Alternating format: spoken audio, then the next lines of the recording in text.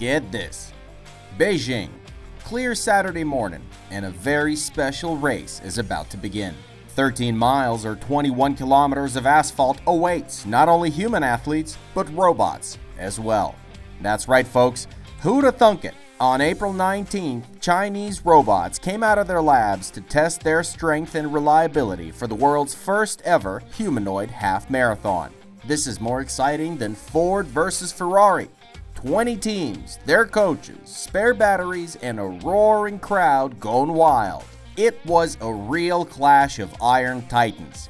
Who could handle sharp turns and potholes? What machine overheated? Did everybody get past the 250,000 movement cycles on the track? And finally, was there actually a winner? This and more in today's episode. Let's get it.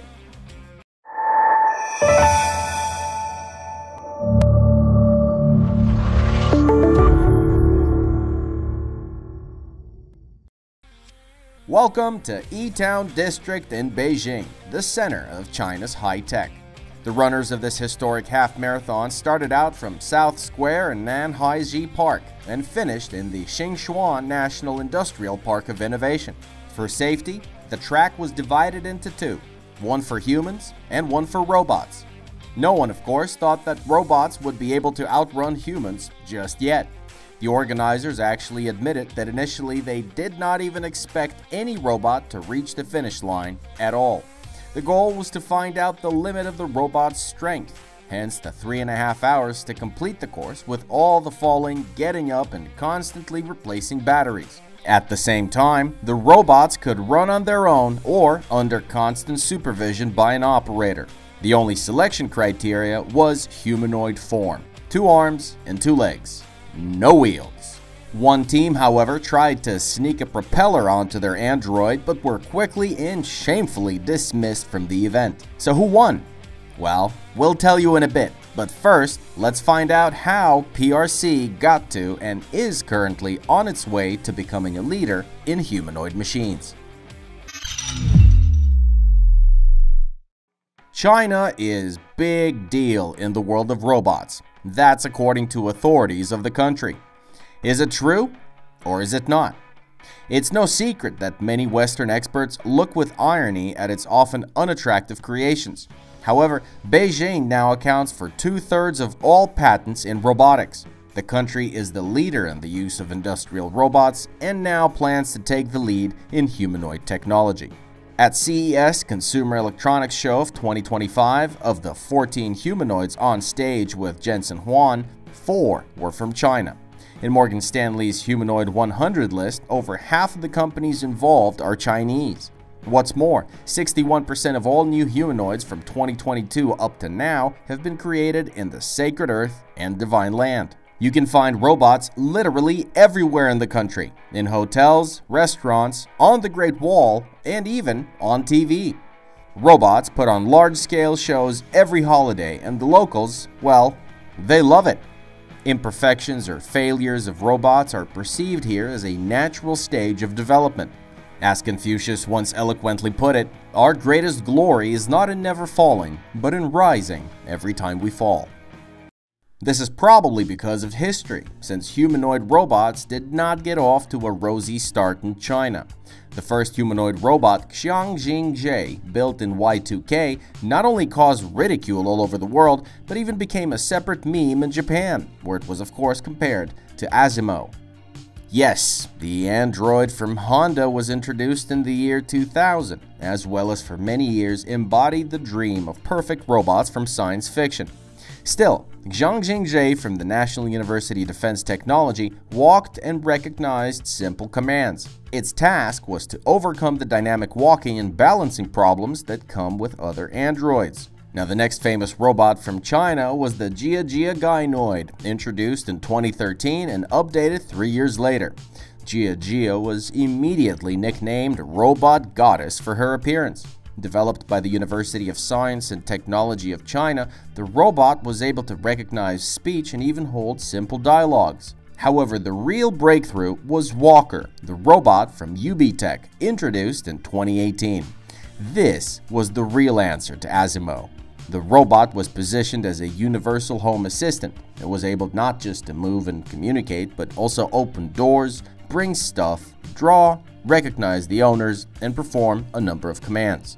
Obviously, the list of capabilities was limited to the ones that were pre-programmed, since the AI needed for robots to understand the world around them and comprehend any inquiry did not and still does not exist.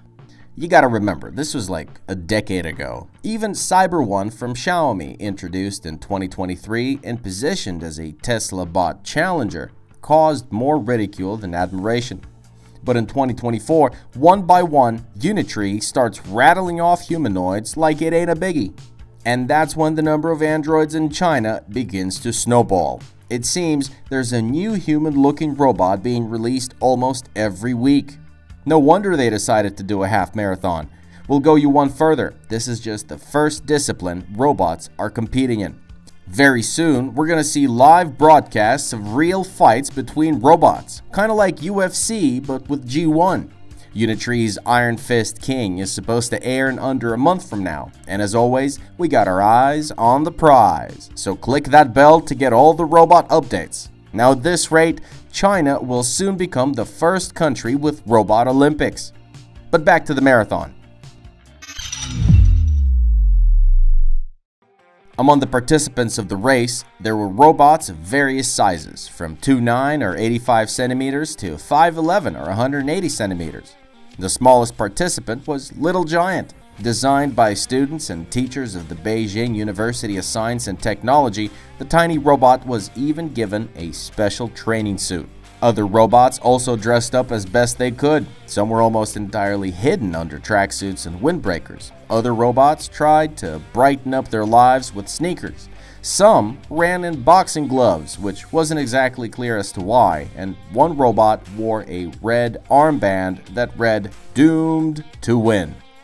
Ironically, it didn't.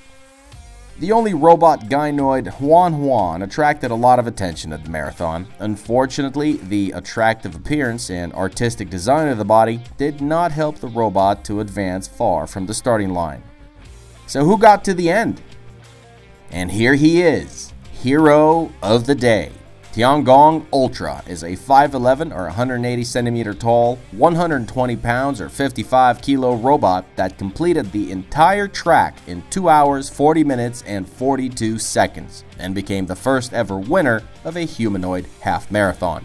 The robot, created by Beijing Humanoid Center and UB Robotics, was one of the 6 androids that actually made it to the finish line. The others, well, let's just say their stamina was a bit lacking. They should probably call David Goggins. Now, the route turned out to be a real challenge. Speed bumps, turns, potholes, but Tiangong persevered. During the race, it replaced its batteries only 3 times, which is an excellent result for such an energy-consuming task. The robot had to keep its balance, cope with overheating, and keep in touch with the operator. Interestingly, right before the marathon, engineers managed to double the robot's speed from 3.5 miles or 6 kilometers to 7.5 miles or 12 kilometers an hour, in part thanks to its long legs and a running algorithm that mimics humans. The average speed of the robot over the entire distance of the course came out to be 6 miles or 10 kilometers per hour. Now, the robot was not the only participant from Humanoid, but the others didn't clock in any achievements. Incidentally, last month, Research Center launched Kuavo, a general-purpose embodied AI platform. Chinese engineers want the system to be an equivalent to Android, but only for humanoid robots. Kuavo can control different types of robots, helping them with tasks ranging from industrial sorting to assembling building blocks, for example. And in second place came the DroidUp X02, which stands at 3'11" or 120 centimeters tall and weighs 66 pounds or 30 kilos. It previously became famous for its ability to perform continuous backflips. The robot, which can reach speeds of up to 7 miles or 11.5 kilometers per hour, is equipped with an NVIDIA Jetson computer and a body with 18 degrees of freedom. The company is serious about bringing it to market soon at a price of $5,500. That's not a lot for a humanoid robot, so we expect the baby N2 to attract a lot of interest from governmental agencies and research centers. especially since despite the robot's height, developers tried very hard to put in maximum flexibility and coordination that would be similar to the natural gait of a human. The robot is able to independently switch to different modes depending on the terrain and dynamically adjust its center of gravity. And the third place finisher was the DroidUp X02. Developed by Joidi for research and education, the robot is unique because it has a very unusual feature. According to the engineers, they've developed the world's only bionic tendon actuator. Although, we're still not 100% sure since we couldn't verify it yet, but if indeed true, it would allow the robot to withstand 3 to 4 times its body weight. At the same time, the 5'3" or 160 centimeter tall robot is very light, only 62 pounds or 28 kilos. And its battery life is claimed to last 6 hours. Now, why the robot had boxing gloves, we still don't know. Oh, and look, the medals awarded to the winners of the half marathon were shaped as a robot. Now, who else participated? Kuavo from Lijiu Robotics, which we don't see often, but visitors to the Zhangguankun Innovation Center in Beijing see every day. These are the facts. The 5'7" or 170 centimeter tall robot easily performs administrative tasks, answers visitors' questions, and helps guests navigate the entire area of the facility. Lijiu Robotics says that this is not the robot's only job. It's also used in universities, exhibitions, and car factories, but it is yet to be specified as to which ones.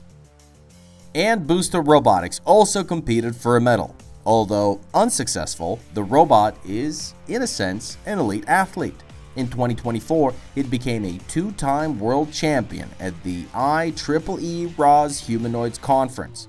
There, Booster T1 took gold in walking and overcoming obstacles with doors, beating the competition by a margin. On top of speed, the robot showed precision and stability. It gets up on its own after falls, knows how to kick a ball, and sorts waste. Technically, it had every chance to win this one, but better luck next time. Another humanoid was the Mini High. This humanoid machine with 23 degrees of freedom is only 2'9" or 85 centimeters tall and weighs 22 pounds or 10 kilos, including the battery. The little guy tried its best but didn't cross the finish line either.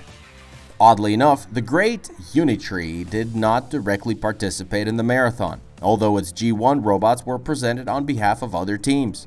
The robot has long been available for purchase, so it's no surprise that scores of developers decided to try out their running algorithms on it. It's strange that the robot didn't win because its technical specs are quite striking, and we've seen it more than once on rough terrain. But robot sports apparently come with a twist, just like people sports. The half marathon has become more than just a show. It's now a window into the future. Chinese humanoids not only run, they ride bicycles, dance, and do kung fu. That's what long-term planning gets you, folks. As of 2023, humanoid robotics is officially China's strategic priority. Mass production, supply chains, and ambitious startups like Humanoid and Unitree Robotics are all working towards a unified goal: bringing humanoids out of the labs and into the factory floors, or hospitals, or homes. China will produce more than 10,000 humanoids as early as this year already, and the country's market is estimated to amount to $2.5 billion. Now, which humanoid did you guys like most? And who do you think will win next time? Let us know your thoughts in the comments. In the meantime, subscribe to the channel, like our videos, and check out our social media for more from the world of high tech.